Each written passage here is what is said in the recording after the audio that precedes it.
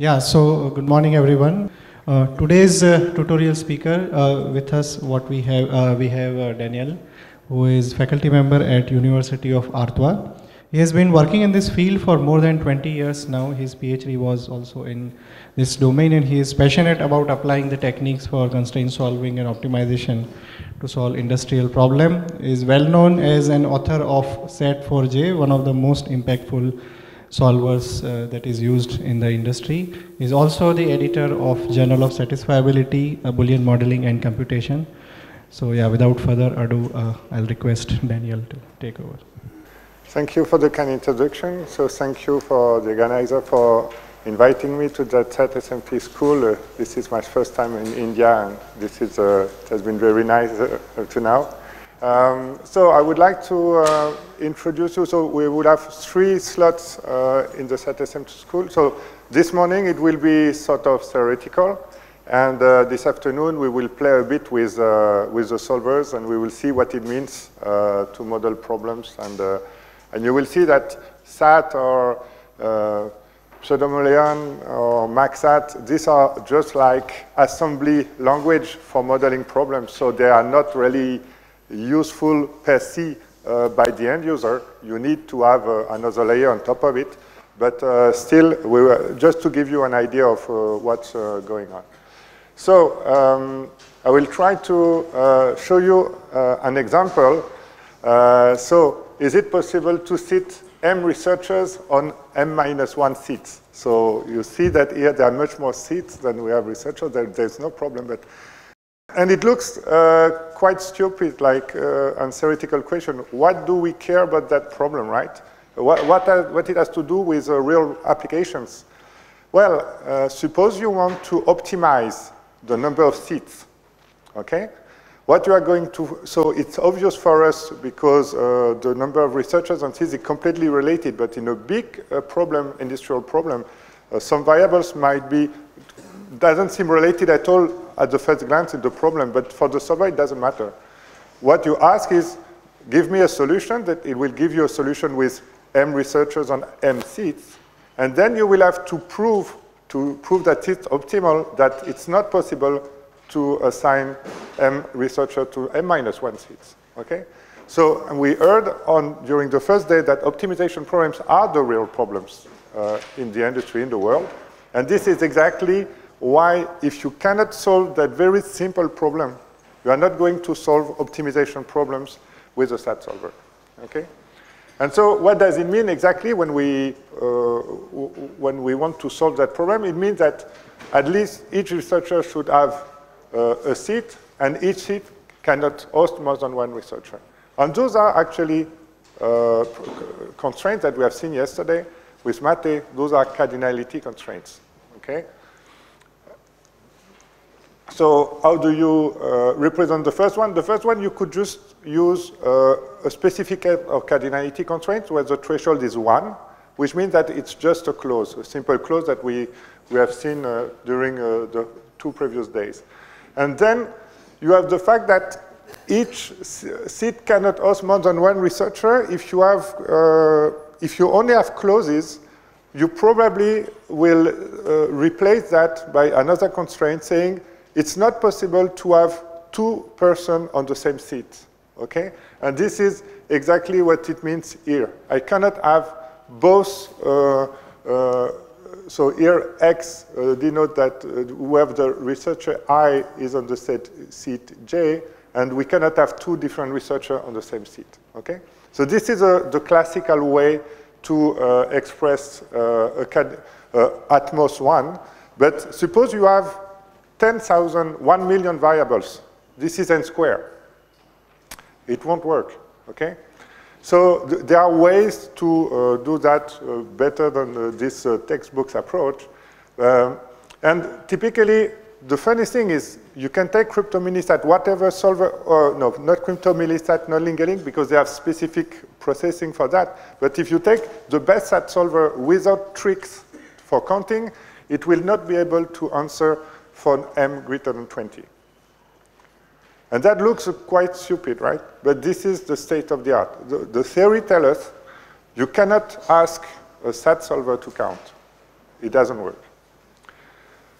So what we can do, then you have another class of solvers that has been designed in the years. So those are Pseudo-Boolean constraint solvers. In that case, you are allowed to use the slightly more powerful constraints. So we keep the first one, okay? So this is just a way to rewrite the clause, okay? We just tell the sum. So here, instead of true, false, we have 0, 1. We are going to sum the Boolean values, and we just know that at least one of these guys should be 1, and which is the clause. And so it just means the sum should be greater than 1.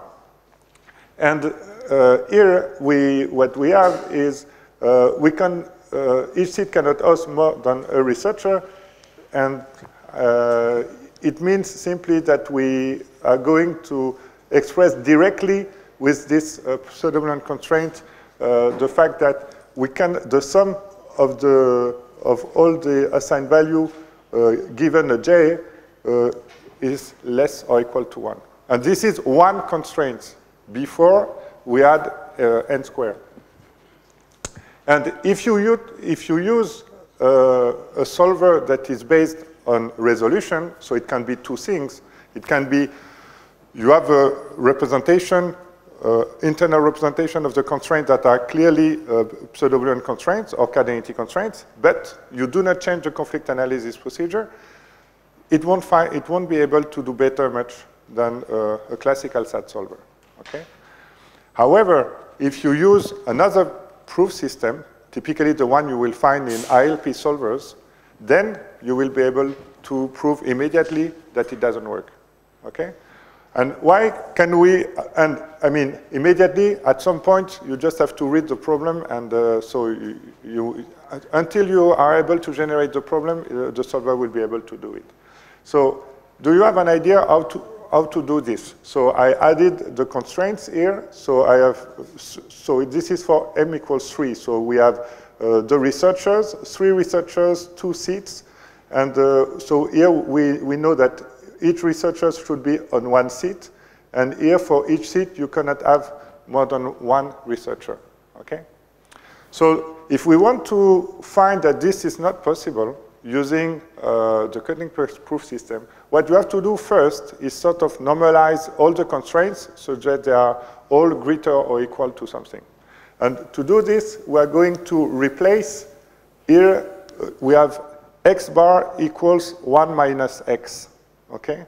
So what does it mean? It means that we add x11 and we replace that by 1 minus x bar 11 and we move the 1 here. Okay?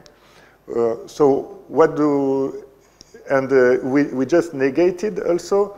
So at the end, what we got is this formula. Typically, we replace the literals by the negation, and here we do the number of literals minus the former threshold. So it was 1, 3 minus 1, here we have 2. So we get those 2 cardinality constraints. We will see all this afterwards. So now that we have those 3 clauses and those 2 cardinality constraints, do you have one idea how you can proceed? So you need to find something similar to resolution. So you need to add constraints that have opposite literals. So we can see that here we have those 3 clauses, and here we have opposite literals, okay? We can add them. So what we're going to do, we're going to add 1, 2, 3, and 4, okay? So what does it, what is the consequence of that? We are going to, so those opposite literals are going to disappear, okay? And we will keep only those 3 literals here. So those are the 3 literals that we have here. Each time one pair of literals disappear, it will be 1, okay? So we have 3 in that, on the left-hand side, and we have to sum up the 3 here plus the 2, which is 5. So we have 3 here, 5. We move the 3 here, we get a 2. So it means we have a new cardinality constraint, okay?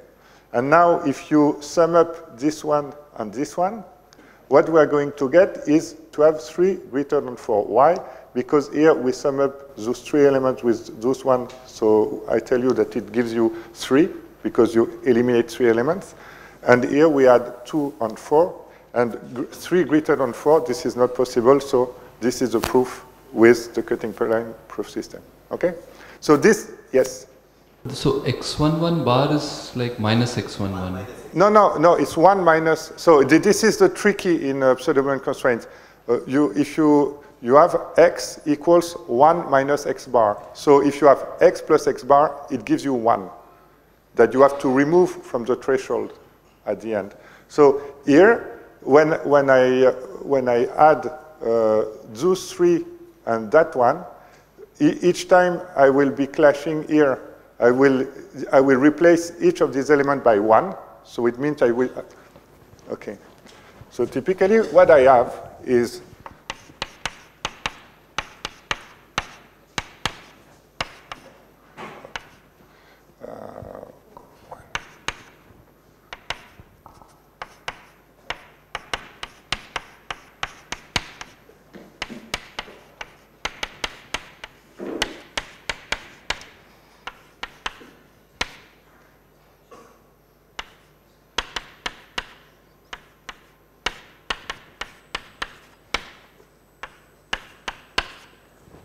okay.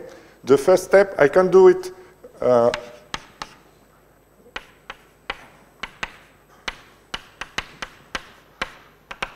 what do we have with 1 plus 4? We are going to clash those ones, okay? So it will be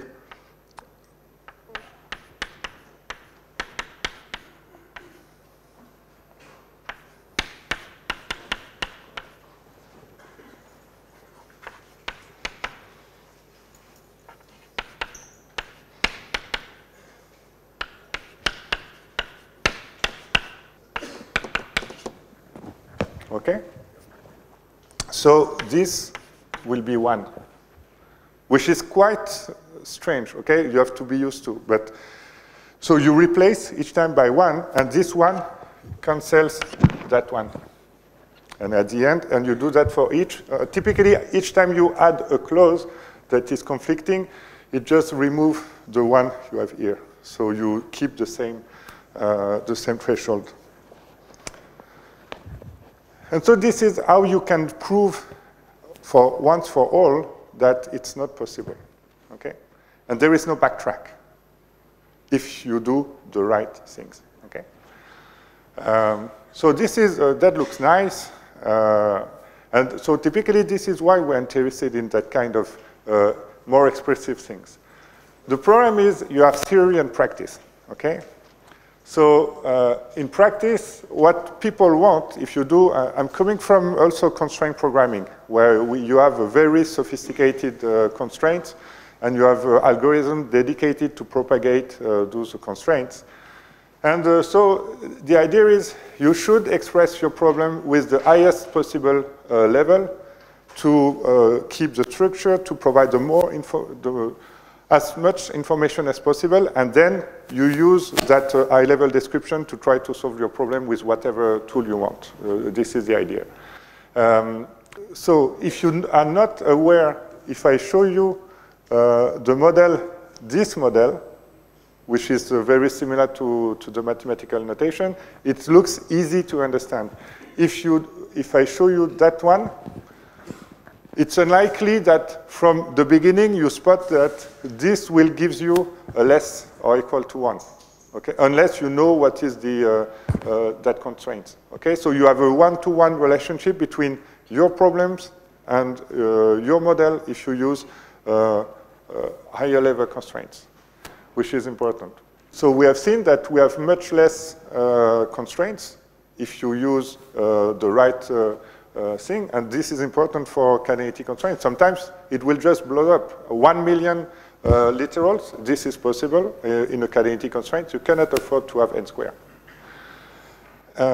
And so the thing is, you would like to be able to use those constraints. The problem is, typically, if you discuss with people from theoretical computer science, they tell you, well, your system has to work on CNF. Why? Because if you want to compare proof systems, you have to have exactly the same input for both.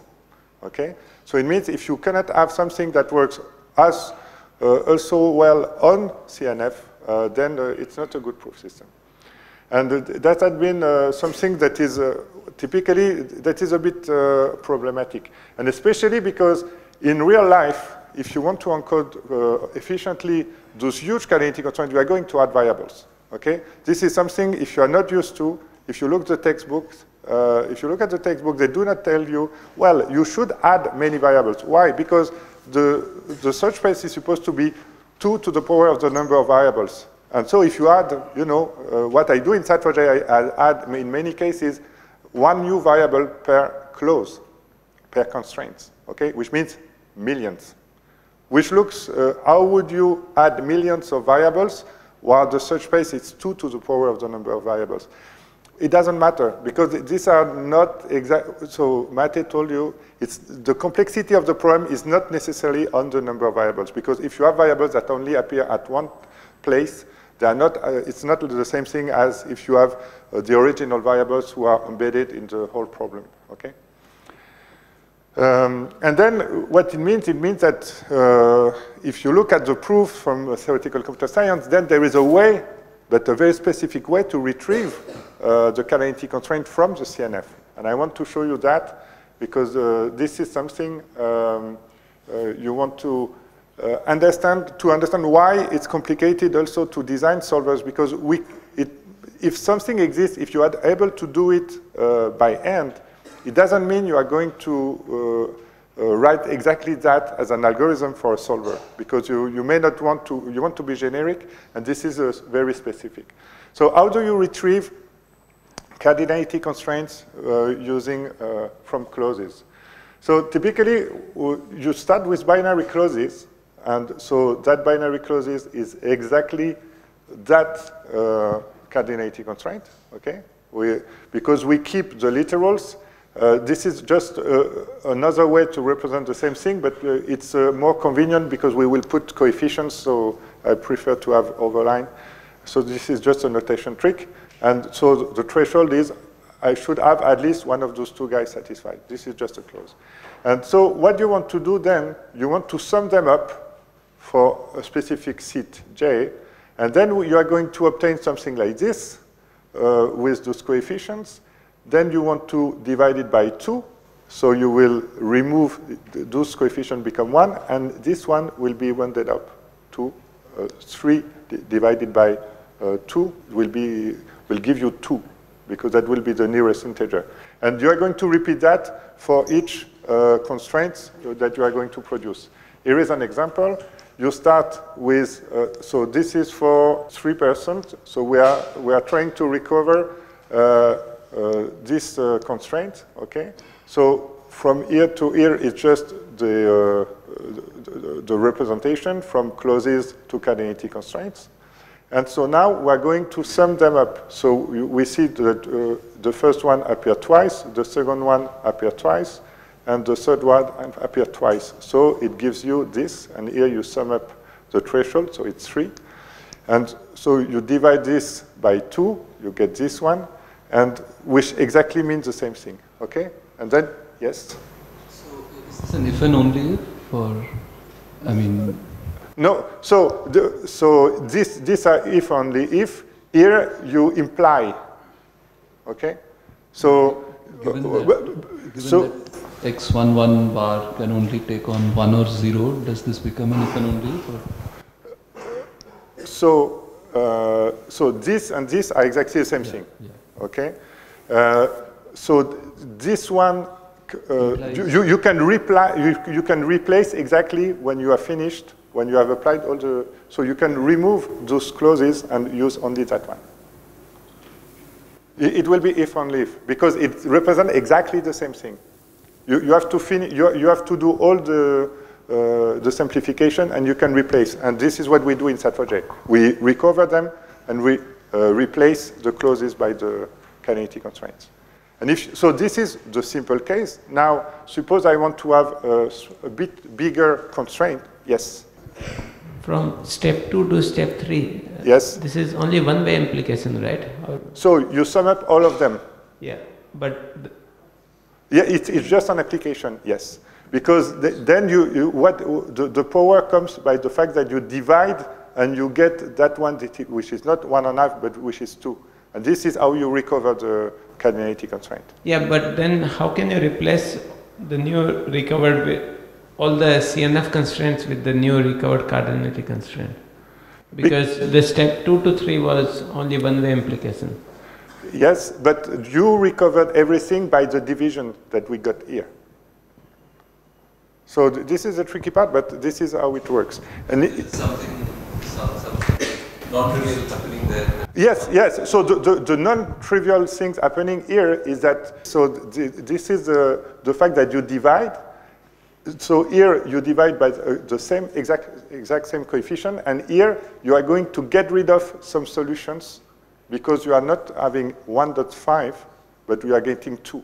And this is the crucial part. The crucial part is here, it works because it's integers. Yes. So Daniel, I'm getting confused from two.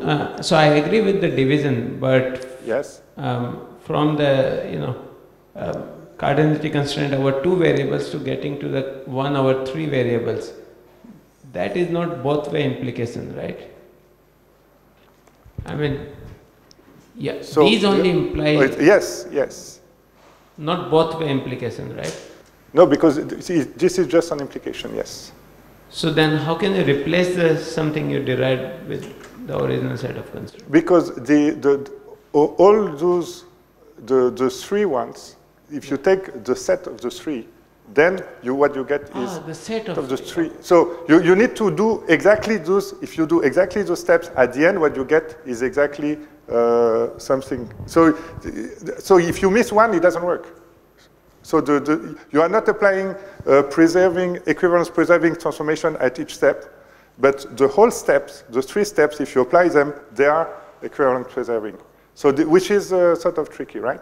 And if you want to do that for a bigger constraint, typically what you have to do is you start with greater or equal to 1, then you generate all the one greater to equal to 2, you sum them up, and then you can retrieve the greater equals to 3, and so on, and so on, and so on. And you see, this is a very specific way, and you have to apply that if you want to recover the cardinality constraints from the CNF if the encoding is the trivial encoding with binary pairs, with pairs of negative literals, okay? It only works in that case. So you see, so this is the why people are excited about cutting planes, about the fact that you can retrieve all this, and it gives you very short proof for the researchers on seats problem, okay? So so Daniel, yes, yeah. So are you saying that I have to first combine these two variable things into 3 variable things, and so you have first to take the clauses this gives you just by rewriting greater than 1. If you sum them up, you can, depending on the way you sum them up, you are going to retrieve those 4 cardinality constraints. So typically, you are summing up 3 by 3 all those clauses to retrieve this. Yeah. So what I'm wondering is, I mean, there are 6 2-variable constraints, right? Yes. So you have to add those ones. So you have 6 choose 2 ways of. So maybe I missed some of them. Let me check. Because they only appear, so here we are recovering for the seats. No, I think because you have 1, you have 1, 2, 3, 4. It's because we have 4 here, so it should be it's necessarily that one. Okay, maybe I should. Yeah. So, for example, the first 3-variable constraint, the 3-variable constraint, the first yes, one. Yes. So, how was that obtained? By adding which 2? 1. So 1, 1, 2, 1. So this one, and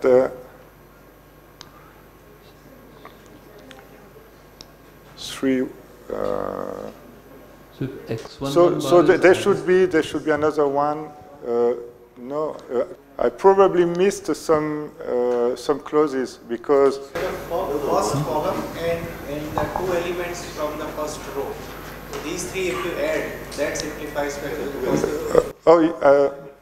1, 2, 1, 3. Yes, so those are the three. Yes, yes, those are the three.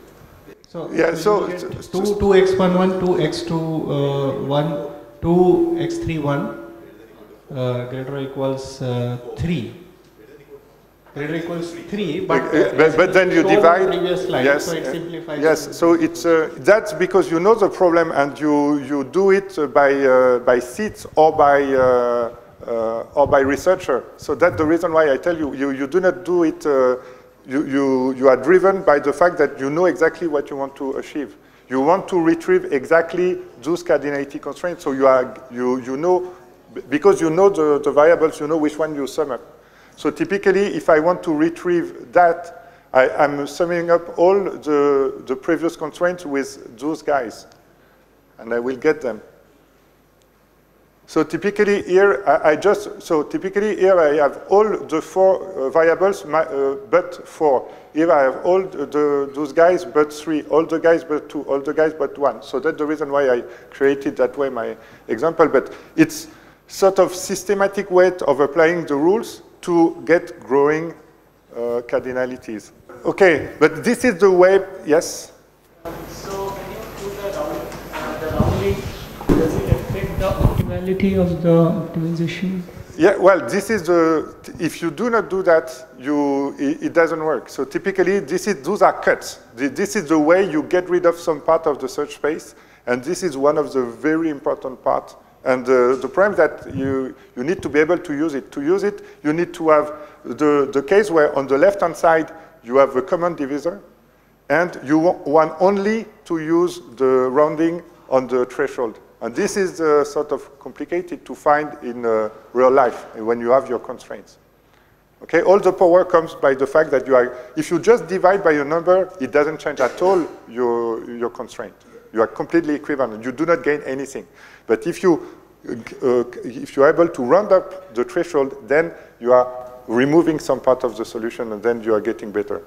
So this is so cuts. The fact is, each time you add those constraints, you sort of remove some part of the search space until you fit exactly what you want. So this is how it works. But is it not possible that the optimal solution lies within the space which is greater than 1.5 but less than No. We are in the Boolean domain. So these are all integers. So this is not mixed integer programming. We are in a complete discrete space. Else it doesn't work. You are not allowed to do it. You can only do it for integers, for Booleans. Okay, so this was the motivation just to show you, okay, this exists. Okay, there are researchers, they know what is the power of that. And so the thing is, if you look at CDCL, so just when I did my PhD, nobody cared about SAT solvers, okay? Nobody. Because in the 90s, you would use local search to solve problems, and the solvers were much less efficient than now. And so when in 2001, we got 2 orders of magnitude speed up on some problems, I mean, it completely changed the world, okay? Then people couldn't believe it. They had to provide the binary of the solvers to check if it was really not a problem with the table and so on. And then things that you would just dream of, you would write the algorithm on papers, you could implement them. That has been a huge improvement. Then people said, okay, if we can do SAT, we can do much better, right? And then can we use something better than just resolution, which is the smallest proof system, simplest proof system from theoretical computer science. And it took, so in 2001, the solver was designed, SHAF, but it took 8 years to agree on the proof system it was using, because to map what was doing the solver with the theory, it took some time. So the previous solvers called DPLL were based on tree resolution. And this new kind of solvers, there was one theoretical explanation when it was better. It corresponds to general resolution, okay, with this conflict analysis procedure. So the idea is just, okay, so if the super powerful CDCL solvers based on resolution work so well, can we just change the proof system they have in their conflict analysis procedure by something more powerful? And that candidate is cutting planes to be able to do exactly what I showed you before, okay? And so the idea, I will show you that actually the message is there are things you can do, there are things you cannot do yet. So the reason why you have an exclamation mark, you have a question mark here is there are several definitions of cutting planes. Some of are implemented of solvers, so others are not. And we will see if time permits how we can recover in practice those cardinality constraints, but in a way that is compatible with solvers. Okay, so let's do some definitions now, because I gave you all the examples just to try to give you an idea of, okay, what is the mind of people when they try to work on this. So now we have that generic definition. So we only saw cardinality constraints in the previous slide. There was no weight in front of the literals on the left-hand side. But the general way to write a pseudo-Boolean constraint is you have Boolean variables. Here you have an integer. Might be positive or negative. You can rewrite things afterwards. And then you have here k, which is called the threshold. Usually, you have that very strange definition of x bar, okay? X bar plus x equals 1. So this is, it takes time to have this and to use this, but this is the way it works. And then you can use different ways to compare things. And because we're in the integer domain, you can always rewrite with less or equal or greater than or equal, okay? So it's not a big deal. And so typically here, we have a set of pseudo-Boolean constraints. Actually, if you look at those two, so we have here two different constraints. You see that here you have the negation of the literals here. So if I do 5 and 3, 8, and so we have 5, so this is 13. And if you do 13 minus 8, you will get 5. Actually, those two constraints are exactly the first one with an equality here. So it's just an equality that has been divided into two constraints. And here you recognize what we have seen earlier, which means a cardinality constraint. We have no weight, and we have just a threshold, okay? So actually, if you just so in theory, this is no more complicated than using clauses, okay? This is just NP complete. So the nice thing is, so those are Boolean formulae. So there is a normal form. So we know that we can translate them into CNF, or into DNF, or into NNF, or whatever normal form. This is just a Boolean function, okay? Now, the size they will take might not be interesting, but the point is we know that we can translate any Boolean formula into a normal form. So we have seen that clauses are just a specific case of cardinality constraints. So the easiest way to see it is just to take the literals and to sum them up greater or equal to 1. But you can also represent them less or equal to the number of literals minus 1, and here you negate them. It's just some way to represent things. And so, you can have x1 or x2 or x3, which is typically represented at x1 plus x2 plus x3 greater or equal to 1, but this is also x1 bar plus x2 bar plus x3 bar less or equal to 2. Those represent exactly the same thing. So here we have the same thing for, so picking 2 literals out of 3 is expressed that way, and you have the other things. And what is really important is if you have a knapsack constraint, if you need to, if you have a limit on the weight of the element you have to select, this can be represented by one single pseudo-Boolean constraint. Or if you know the subset sum problem, this is exactly one or two, depending of if you allow or not equality, but this is only one single constraint in the PB formalism. So now we can take any cardinality pseudo-Boolean constraints and rewrite it in a way that is normalized if you want to use it in a solver. Typically, it will be positive integers, positive coefficients, and greater or equal to something. So I take this arbitrary pseudo-Boolean constraint. So now I'm going to negate it to get rid of this less or equal to by a greater or equal to. Okay, so I just negate here all the signs as usual.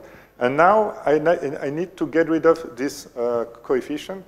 So I'm going to replace x2 by 1 my x2 bar. So, and same thing for x4. That way I'm getting here 4x2 bar, here x bar. But now I got 4 and a 1 here that I need to add, and I get this pseudo-Boolean constraint. So it means that I can always, when I read a pseudo-Boolean constraint, reach a form where all the coefficients are positive integers and where here I'm greater or equal to. Okay. And so one thing that is useful if we look at the previous example is if you have this is a very important cardinality constraint. The sum of literals is less or equal to 1. This is exactly the same thing as the sum of the negative literals is greater or equal to the number of literals minus 1. So here we have 5 literals, so greater or equal to 4. And so this is the kind of gymnastic you need to have when you look at the constraint. So it's a bit complicated, but after a while you see it. So, yes? Are you saying that on the right-hand side we should always have a positive constant? Not necessarily. This might not be positive. There are some cases you will see where it can be negative. So, because sometimes we will have. At some point, once you are normalized, it will be greater or equal to 0. Because typically when you are, we will model this afternoon some problems, and we will enter a non-normalized form. So we use non-normalized form when we model problems. But in the solver, since all the coefficients here are positive, it's necessarily greater or equal to 0 here. Else, it's a tautology. Okay, because everything falsified would be greater than -1, so that would be tautology. What you're saying is that if you do get a negative number, you can make it greater than or equal to 0. Yes, yeah. So typically, what we read when we read the problems, we read an unnormalized form that we normalized, and if we using a normalized form we get a negative number, it means that it's a tautology. Yeah. Okay. So there are a few things. So when you look at those constraints, they make you think about what are clauses, and you will see that they are very particular. So if you think about it, if you take a clause or a cardinality constraints, all literals play the same role. Well, I mean equivalent, I mean falsifying x1 or x2 or x3 or any two of them, there is no difference. They are all symmetric to satisfy the constraint. Correct? If I take a clause, I can satisfy any of the literal. It will satisfy the clause. Now, look at a PB constraints. Actually, x1, if I just satisfy x1, I satisfy the constraint. If I only satisfy x2, I satisfy the constraint. Now, if I want to satisfy with x3 and x4, I have to satisfy both. So it means that here, x1 and x2 are symmetric, are equivalent. equivalent, they play the same role in the satisfiability of the constraint. And so the same thing for x3 or x4. What does it mean? It means that the coefficient is a way to partition literals into equivalent meaning. And it's more complicated than that because then there are some subtle cases. Even if you have different weight, you are playing actually the same roles depending because of compensation effects and so on. So this is the first difference. In a clause, you can watch, for instance, whatever literal. They are all the same. You can do that also for kinetic constraints. This is no longer the case with pseudo-Boolean constraints. They are not all equivalent. Another thing that is funny, how do you propagate a truth value in a clause when all but one literals are falsified, which is actually when you have a unit clause when you simplify it, okay? And you can only satisfy one, you can only propagate one value, okay? If you take a kinetic constraint, typically what you are going to propagate, it's k literals, where all the, if you have, so it should be x1 plus x2 plus x4 greater or equal to k. So here you have no other chance to satisfy the kinetic constraint to propagate all of them, okay? This happens when you falsified n minus k literal in your kinetic constraint. But so you satisfy, you propagate once, but k literals. Now, if you are in the case of a pseudo-Boolean constraints, here, for instance, you need to satisfy your constraint with 9. In that case, you know that you are going to propagate those two. Why? Because if you falsify x1, you only have 7 remaining, no way to satisfy your threshold. So those two, x1 and x2, have to be propagated.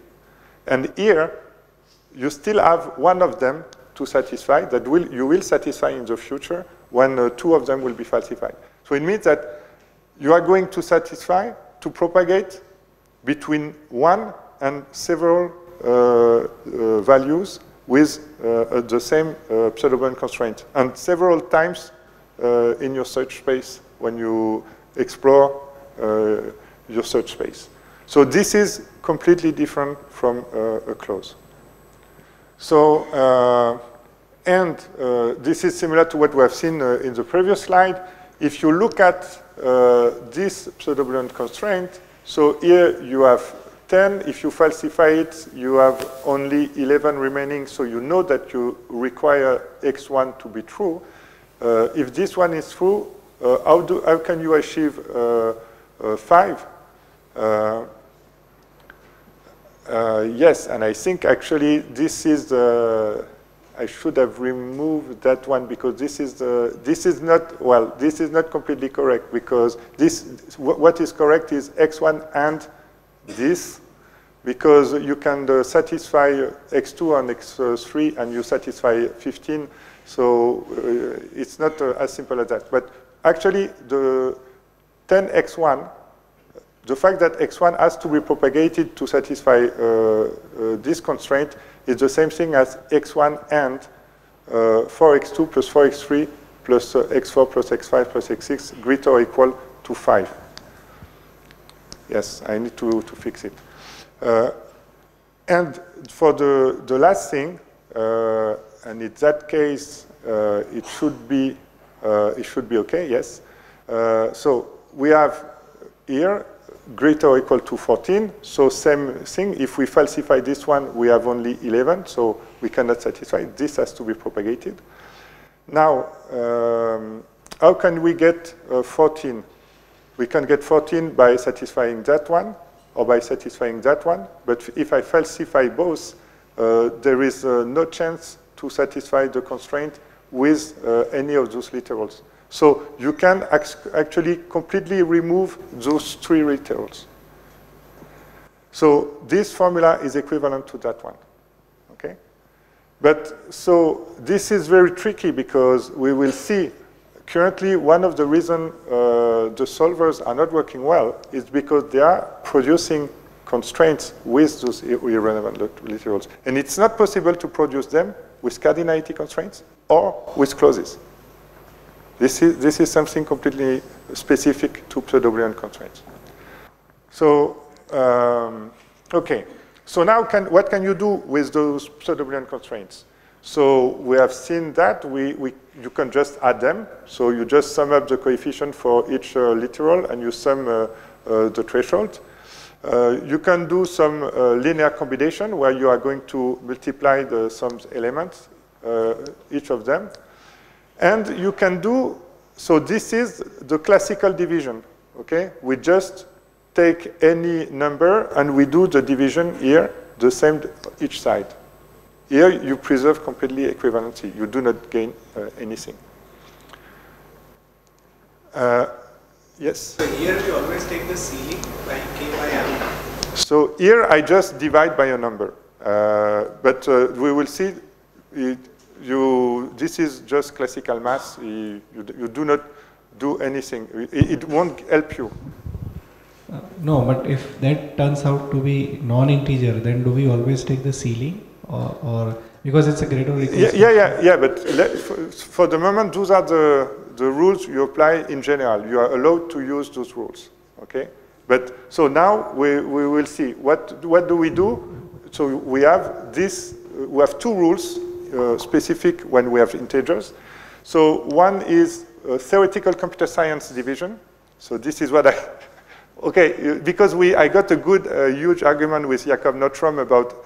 I thought in my community they were using cutting planes for something which is not the cutting planes of the theoretical computer science, which is not the cutting planes of the operational research community. Okay, so I gave different names just to make sure. Okay, so I have three different cutting planes. So theoretical computer science division is the one where you always divide by a factor that you have. So this is what we have seen. You have a common factor on the left-hand side, and you just use the ceiling here on the right-hand side. And this is how you do the proof for the pigeonhole principle, and this is what they consider at the cutting plane proof system. You need to use that. And it's really, if you do not have this ceiling, you are not going to improve, you are not removing any part of the search space when you add your new constraint. So this is really mandatory to have that. And this is the examples typically that we have seen. You have here 2 as a common factor, you divide by 2, and here 3 over 2 ceiling gives you 2. So what they have typically, so what you have in Cplex when you do a bunch and cut, is typically that you divide and you have the ceiling everywhere. Okay, and this is how you are going to add your new cuts, and you are cutting. You have some part of your polyhedron until you reach your solution. And so, what does it mean? It means that you can just divide by the highest coefficient, and at the end you get a close. Okay, so it means that you can always derive a close from a pseudo-Boolean constraint. Then I will call that clashing addition. Okay, clashing addition is sort of like resolution. Okay, so you try to make sure you are going to sum up 2 pseudo-Boolean constraints where they have opposite literals. Okay, and so this was done pretty early. Okay, Hooker 88, and so this has been known for really a while, especially in the constraint community, in the operational research community. And this is an example, and this is typically where we have a lot of problems, because now we are going to apply coefficient alpha prime, okay? And so if I take the first one and I multiply it by 2, okay? And I take the second one. So what I have is exactly this. So I take this one by 2, okay? I add this one. So I have 2 times 3 here, and I have 3. And so now what I want to do is I'm going to eliminate those guys, okay? So to eliminate those guys, I have to replace them by 2 times 1 minus x1, okay? So 2 minus 2x1, 2 minus 2x2. And so I can get rid of those 2. But then I have 2 remaining, so I have to get rid of 4 out of 9. So at the end, what I get is 6x3 and 3x4 greater or equal to 5. So now, what is the difference between resolution? The thing is, I remove 2 literals. You can only remove 1 with the resolution. So the problem is, so this is the tricky part. You are not used to, because you have that coefficient produced by the fact that you resolve on x, okay? And now, if you look at the coefficient at the beginning and the coefficient at the end, you see that typically the coefficient, because you apply a factor and because you sum them up, the coefficient are going to grow, okay? And that will be a problem. So so if you apply this to clauses, okay, you have exactly the resolution. So this was the paper from Hooker. This is what he called it generalized resolution. If you take clauses, it's just resolution. The paper from Hooker, 88. So he called it generalized resolution because if you take clauses, it's just resolution. But then you can do more if you do use it for pseudo-Boolean constraints.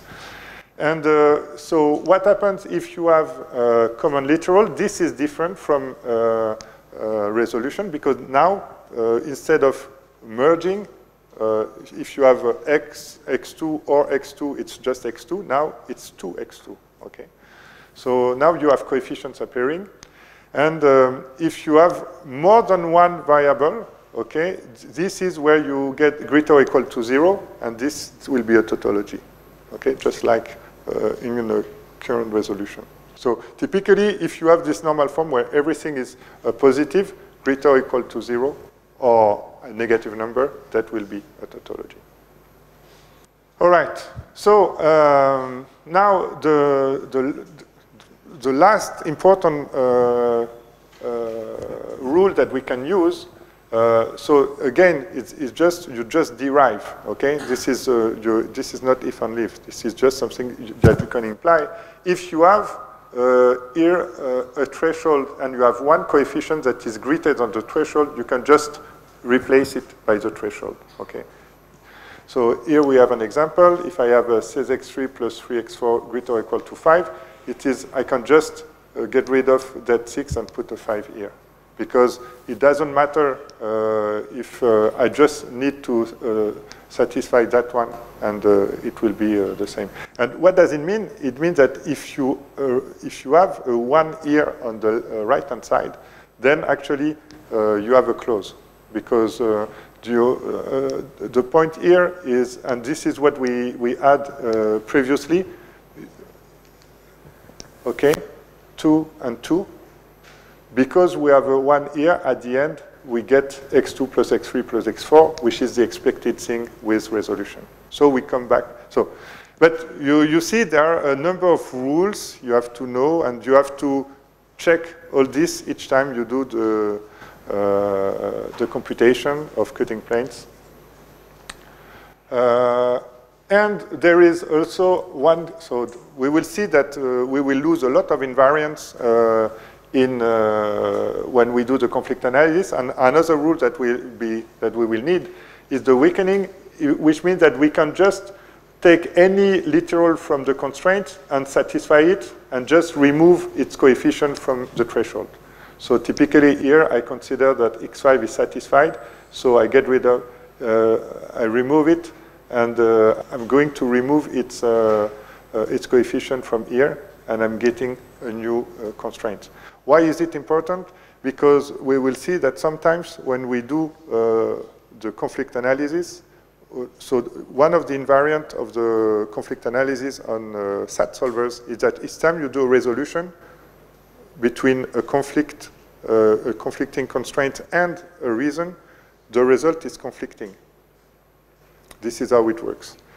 This is no longer the case if you apply conflict analysis with those rules. And the weakening will be the only way to reduce the reason until you get a conflict when you apply the rules. So those are specific things too. Okay. So this is not really, so this is how you can translate, yes? So the new constraint that you derive has fewer solutions than the earlier constraint, right? Because you've fixed some variable to a value. The earlier constraint could have had a solution with... yes. So why is it called weakening? It looks like it's strengthening. Yeah, well, you know, we have the same problem. It depends of...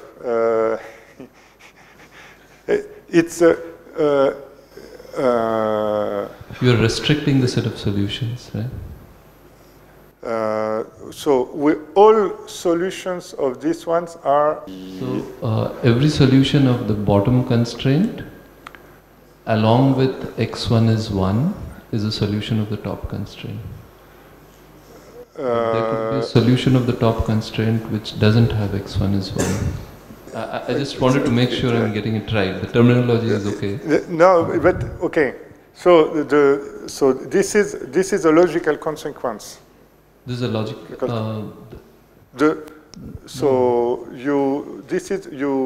What you get is so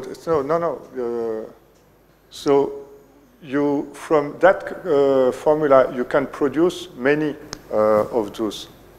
So is that a logical consequence? Yes, for this one, yes. Okay. So suppose instead of 5x1, yes, I had I don't know. So how is that logical? So you mean whenever the top one is satisfied, the bottom one is also satisfied? Yes.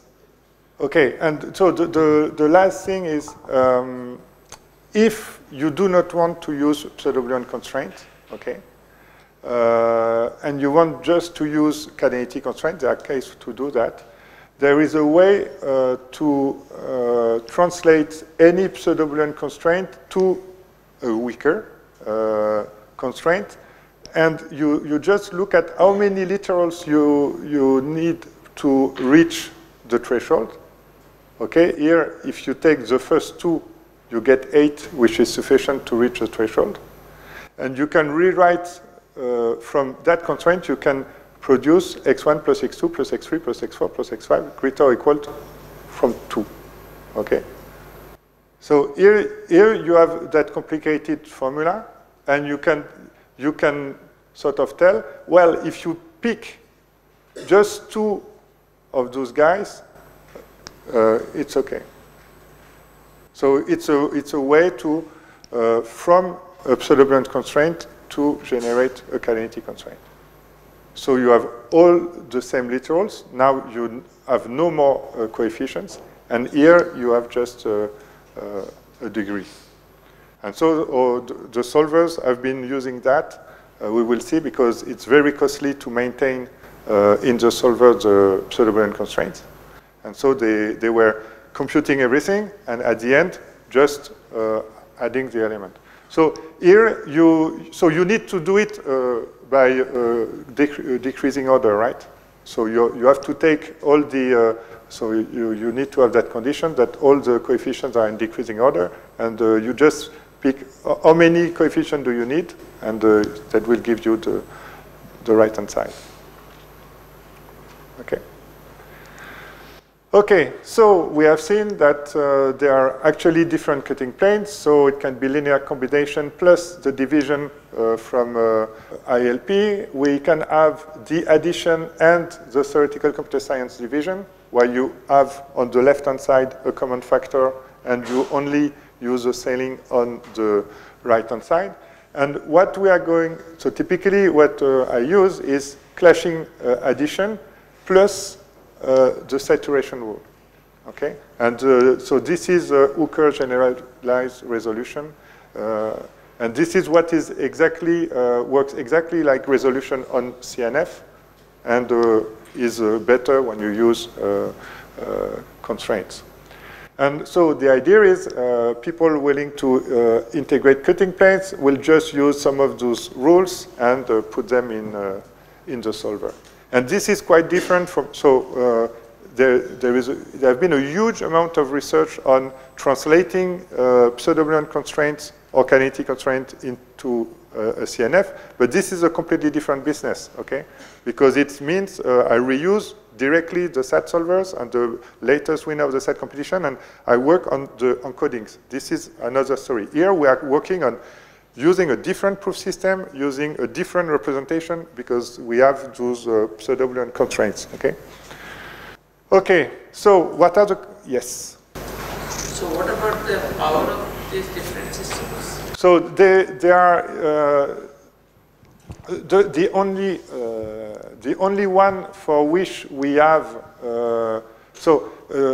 Jakob Nordstrom has a paper last year about the proof. So typically, so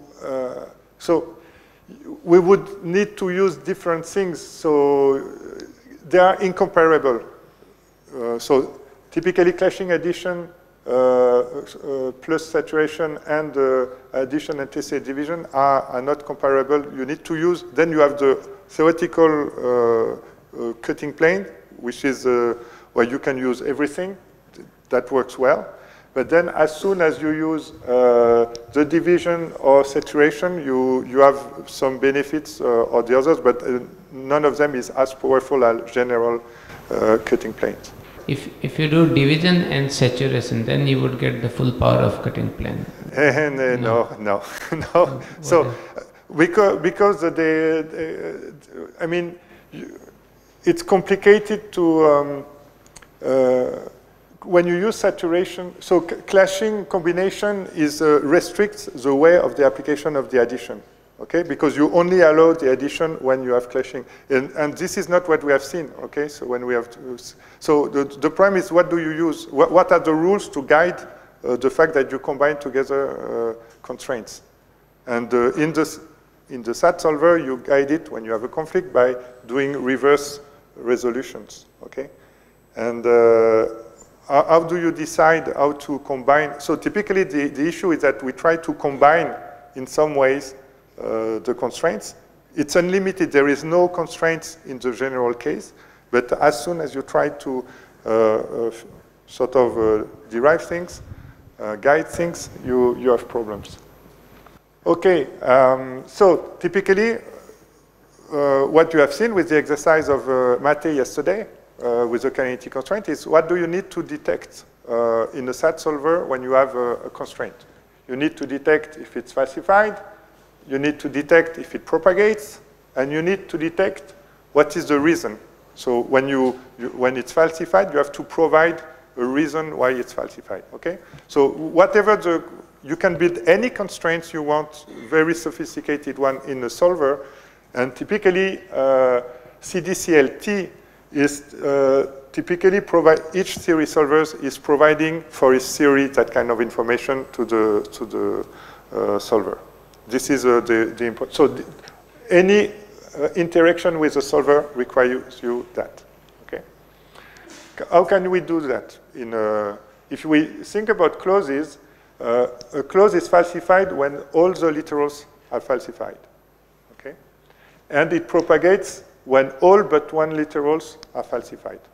And that's the reason why typically you only need to check the value of two literals to be able to know whether you are falsified or you are propagating.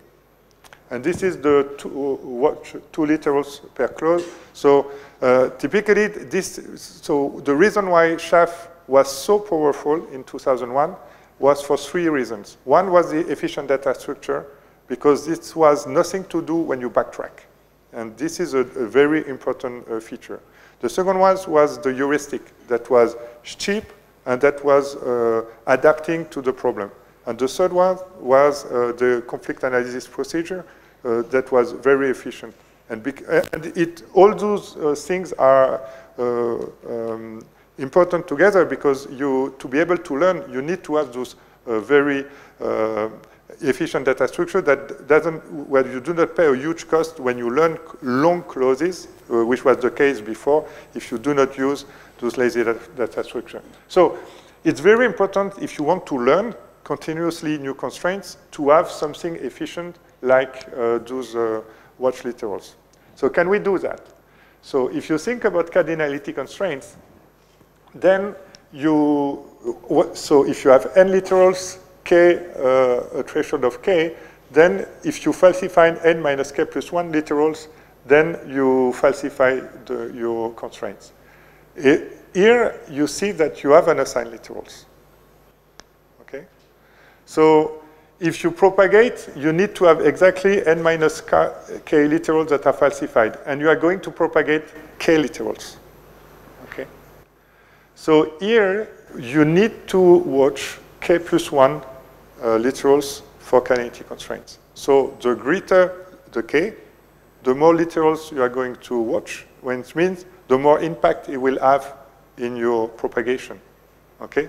The more literals you watch, the slower will be the propagation, the whole propagation, because each time you assign a value in the SAT solver, it will propagate through the watch literals in each clause. So if you have a super long clause of 1 million literals, you just watch 2 literals, so that's fine.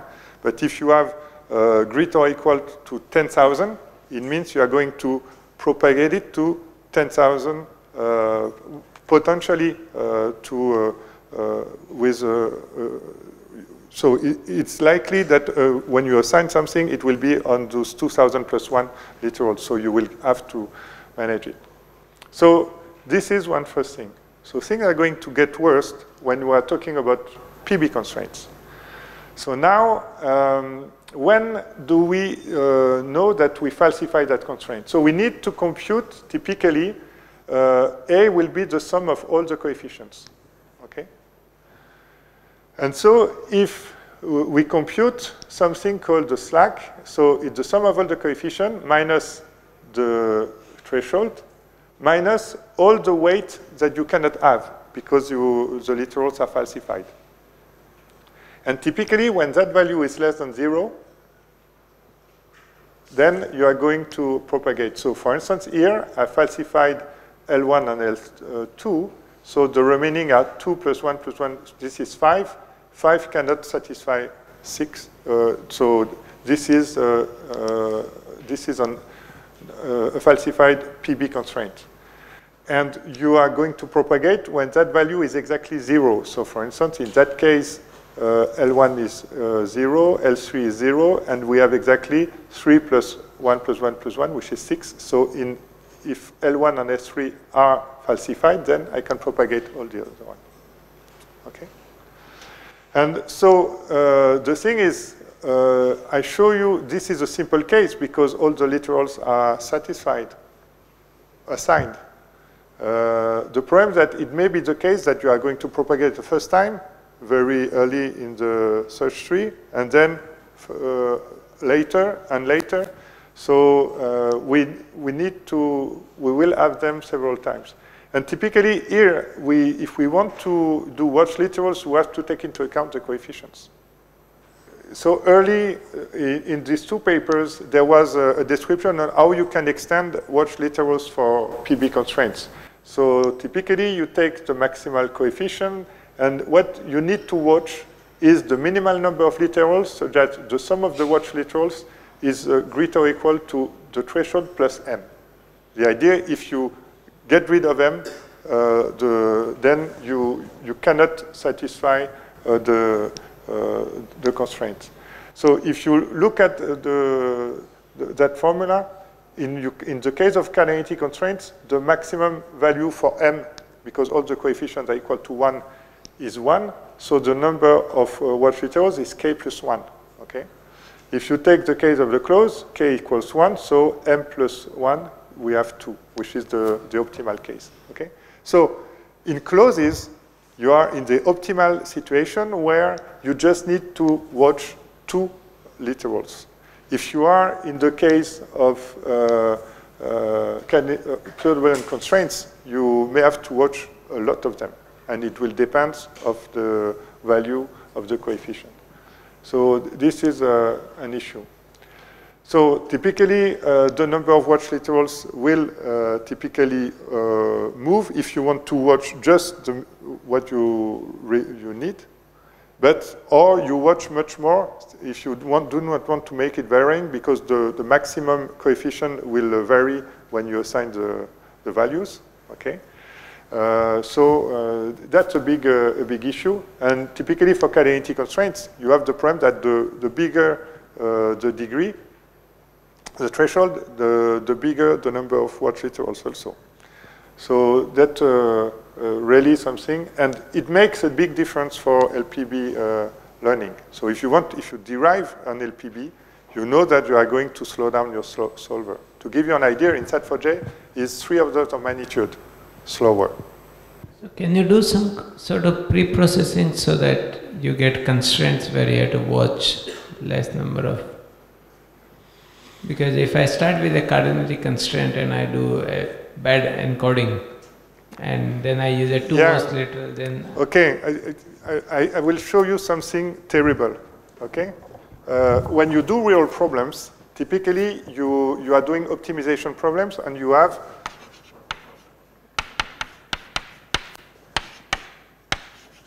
this value of k is decreasing, okay?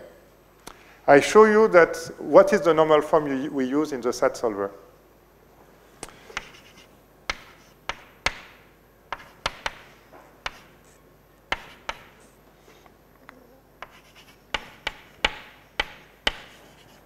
Okay? This is decreasing, so this is just increasing. So when we do the optimization process, while the value of k is decreasing, what we have exactly in the solvers is increasing, and it's getting harder and harder to maintain. Okay? So there are real issues because, so should we have a representation that would be less than? The problem that clauses are just greater than, right? So it's not, so I told you that you can replace them. We could use different representation, but yeah. So we have different, there are many issues with this. But yes, for instance, when you do translation into, from cardinality constraints to CNF, typically, depending on the value of k, it's less than or greater than, just to reduce the, so typically you go n over 2, and you use one of the other representation. Okay, so now so this is one first problem. Now we want to have, we need to propagate, to have something similar to unit propagation. Okay? How do we decide that? So typically here I cannot use the definition typically of unit clause, because in unit clause is very specific. You have no other choice, and it will not be used later. Okay? Here I'm going to call it implicative constraints. It means a constraint which propagates at least one truth value to be satisfiable. Okay? So typically here, if we look at, we will detect that the constraint is implicative if there is a literal, so that if you get rid of this literal, you can no longer satisfy the constraint. So here we have the example. We have to satisfy 8. If I falsify x1, okay, here I only have 5 remaining. No way I can satisfy 8. So I will need to propagate x1. If I propagate x1, now I can get rid of it. I have only 4 here. But if I falsify x2, there is no way with those two guys that I can satisfy 4. So I need to propagate it. So here, typically, we have x1 and x2 that must be falsified, and we still have no idea what happens for x3 or x4. Okay? So typically, in that case, we could have rewrite that constraint, because this is a propagation at top level. Okay? Each time, as soon as you read it, You know that you are going to propagate x1. You know that you are going to propagate x2. Okay? So we could just write it x1 and x2, and so this is a closed x3 or x4. So I'm a bit confused. Isn't every constraint implicative by definition, or can you have constraints that are not implicative? Well, usually you are. So so you always have the problem of. So this is the definition when you consider that you are getting rid of the falsified literals and you falsify the constraints. Okay, else you have to take care. So here, if this is the reduced form, there is no assigned literal or anything. Okay. Let's try to do some, to see how it works, and then we will have the coffee break. So typically, what are the, if we want to derive PB constraints in our solvers, we have to, there must be logical consequence of the original constraints. They must be falsified at current decision level, and this is by default what do you get when you do the conflict analysis for SAT, but we won't get that. And it must be assertive at backtrack level. And yes, but this is typically not the case in LPB. And typically you may have to, it may be assertive at several points, and you have to go back to the first point where it becomes assertive. So this is a huge headache to do this. So how do you compute the backtrack level? So typically, if you do that in a closed, so I'm coming from AI, much more from logic. For me, the conflict analysis procedure is just you do the resolution on the propagation, okay, and you stop when you have a syntactic criteria, being that you have only one literal remaining at the current decision level. And so this is a procedure that is easy to implement. It's just a loop. You do the resolution between the current conflict clause and the reason clause, and you just count how many literals are in the current decision level. When that number becomes 1, you stop. This is first UIP. And you know that there is, in the worst case, the decision literal that satisfies this, so you know that this is bounded, there is no problem. This is quite easy to implement. Now, the problem is, here we have this case where we have x1, not x2, and not x3, okay? So if we look at this is satisfied, so I need to also satisfy, so it means we need 2 here. This one are falsified, I only have 1 literal left, this is falsified. So now, so I took those decisions in this order. If I look at this element, okay, x1, so I can backtrack to this level because, but here in that constraint, I should have never satisfied, x1 is satisfied, so where should I backtrack? Should I backtrack here? Should I backtrack here? The point is where x3 is necessary here, okay? Because if I falsify it, I have no way to satisfy, I only have 4 here. So here it's like x1 and 2x2 plus x3 plus x4 greater or equal to 2. So I have 2 possibilities to satisfy, either here or those 2. And it's not clear if we have to backtrack here or if we have to backtrack here. So we can backtrack to xy not x2, and in that case we are going to propagate x3 and x4. And so if this has been a decision, actually we should have backtracked it to the decision level 0 and to propagate this as directly as a propagation, okay? And this, so if I have read that, LPB constraint directly in the file, I would have done it, okay? But typically here, I may learn something that requires me to backtrack to the very first level, which is not possible in the SAT case because there is a decision. You stop, you know that there is at least a decision where you are, you know. So typically, you change completely the way you are going to backtrack. So here you have two possibilities, and actually the correct one is to backtrack to the very first time you need to propagate, else you break an important invariant, which is you propagate things as soon as possible. If something must be propagated, then you have to propagate it. So if something can be propagated, you have to propagate. If there is a conflict, you should stop as soon and detect the conflict. This is an invariant that you have in the SAT solver.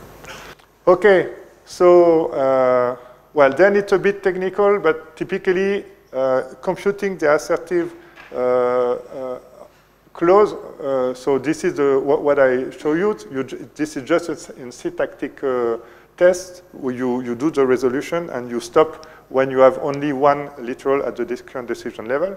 And if you want to do it for constraints, then it's a bit more complicated because you have the falsified constraints. You pick the reason for the current literal, and then you compute the value of alpha to be able to combine them and remove that literal. And then this is something you do not have to do. If when you combine them, it's not falsified, you need to weaken the reason until you find a combination that becomes falsified. And actually, it will only happen if you can apply saturation. Okay? If you just weaken, it won't change at all. But you have to weaken some literals until saturation comes into play and allows you to reduce typically your slack. And then you apply saturation on the resulting constraints, and then you repeat until you are in a state where you know that you are going to propagate, which is the slack is 0. And the problem is that you are playing with numbers, and typically you need to use arbitrary precision arithmetics if you want to apply those rules.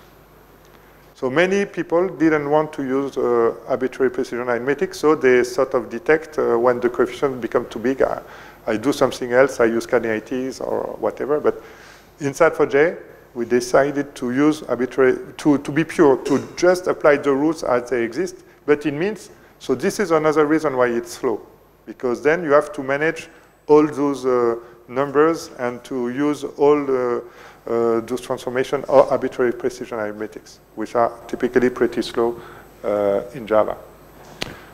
Okay, so I don't know. I have just one example to show how it works. Maybe we should take the coffee before to be able to understand it. So just as you want. So one question that I have is that all of these constraints are having this greater or equals that side of the inequality, yes. Right? I mean, there is another way is the less or equals one yes. can use. So how does it impact?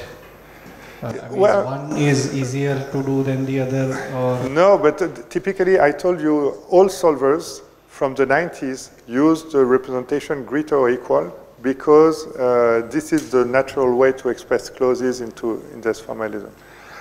However, I tell you, in real life, I mean, when you do optimization, typically you are the other way around. You have less or equal to a bound, and so this is painful. But the problem is all the rules that we have seen here exist greater or equal to, and so if you have to rethink about everything, and maybe not all so it should be possible to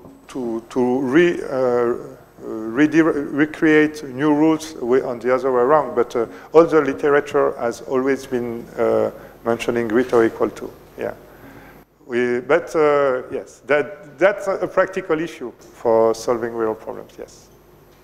Yeah. So let's thank Daniel for this session.